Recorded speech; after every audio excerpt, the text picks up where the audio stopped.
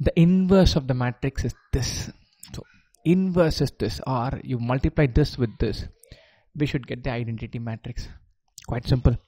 So if you multiply this with this, the first row, first column going to be 2 into 1 minus 0.5 into 2. We're not interested in that. That will be 1. Everything is found out.